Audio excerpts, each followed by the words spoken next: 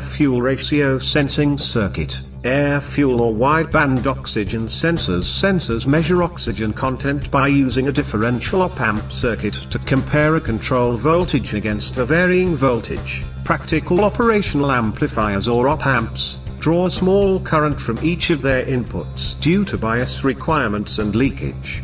These currents flow through the resistances connected to the inputs and produce small voltage drops across those resistances. In AC signal applications this seldom matters. If high-precision DC operation is required, as in AFR sensors however, these voltage drops need to be considered.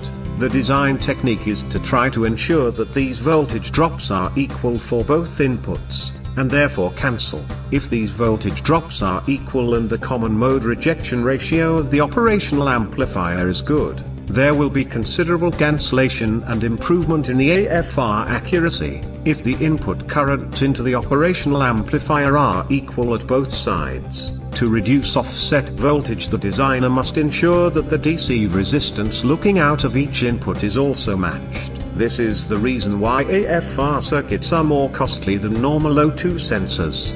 The oxygen pump generates the change in voltage to compare to the control voltage from the PCM, which balances one against the other to maintain an internal oxygen balance inside the sensor chamber. This AFR sensor circuit is in effect a differential amplifier that handles very small amounts of current. There is usually no dedicated chip in these circuits, and the operations are carried out using normal die-create components.